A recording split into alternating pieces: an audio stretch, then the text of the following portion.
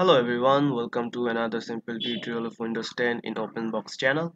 So in this tutorial I'm going to show you how to set different scaling level for multiple monitors in Windows 10. So if you're using multiple monitors in Windows 10, so you need to change the scaling and layout for your vision or reading it better or something reason or whatever you have.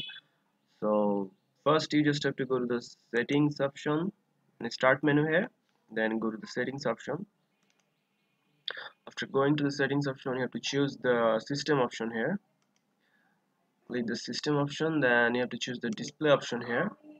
Then you just have to scroll down and you can see there's if you're using multiple monitors, you can see there will be rectangle of multiple monitors, one two three of options here.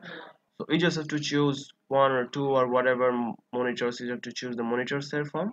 Then you can see there's a option scale and layout. So if you choose that, you can see there's 100 for recommended, and you can also choose the 125% here, or you can have 150%. So if I choose that, so you can see the layouts is changed now. It's kind of bigger now, so it will be easier to read if you have less impaired vision. So that's it. That's how you change the scale and layout for multiple monitors. So multiple monitors will have different rectangles here, one or two monitor. So that's it guys. This is a very easy and simple tutorial for you guys. So if you find this video helpful, please subscribe to my channel and thank you for watching.